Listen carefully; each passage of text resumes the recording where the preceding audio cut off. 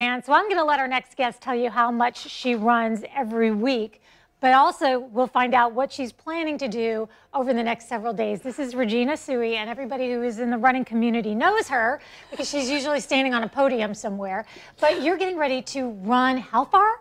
314 miles. In how long? I hope to run it in 5 days or less, but I have as many as 10 if I would like it. So it's one event that is a 314-mile event, and it's in Tennessee. I know that. Yes. So you aren't just doing this to do it, and we're going to explain this umbrella in just a second. You're doing it for a cause. Yes. Yes. This is going to be the furthest I've ever run, and I decided I wanted to do something big for something I'm passionate about. Marathon High Northeast Florida is a program that just goes right to my heart.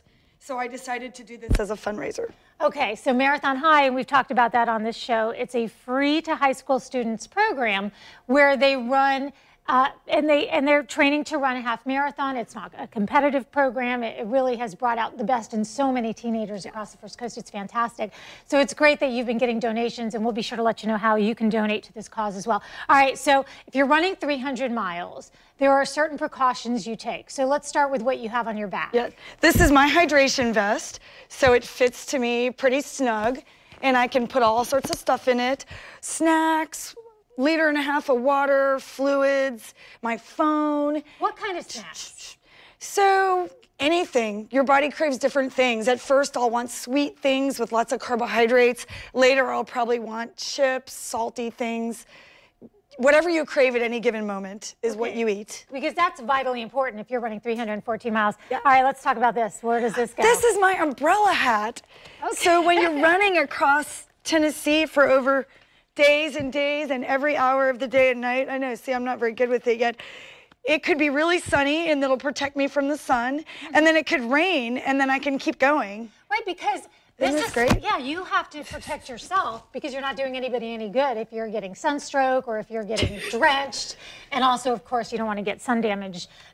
So, Regina, you are somebody who does these ultra distances on a regular basis. Yes. So, before 314 miles, what is the furthest you've run?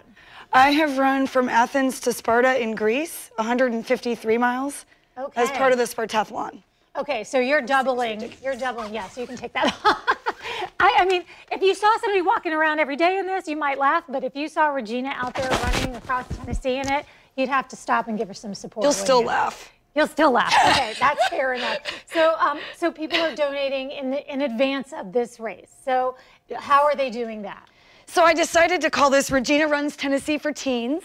Okay. It's my own little fundraiser. And one of my students designed my logo because I coach Marathon High at Douglas Anderson School of the Arts. Okay. And I have a Facebook fundraiser online, and you can donate. It's Regina Runs Tennessee for Teens or on the Marathon High page. And I've raised almost $3,000 so far. Good. And you have until I finish the run to donate. And these tanks are running tanks. I'm selling them for 20 bucks. Those are on the Marathon High store. Okay, and if you want to know who knows best what kind of tank top is comfortable for running, it would be this girl. So you have picked a really nice tank top. $20 seems very reasonable. Yeah. So, and for a great cause as well. So we are going to make sure everybody knows online how to donate to you, and we wish you the very best of luck. Thank you so much. And I want a full report, and I'll update everybody as it goes, okay? So thank you, Regina. Thank you for having me, and thank you for supporting our cause. Okay, we will be right back after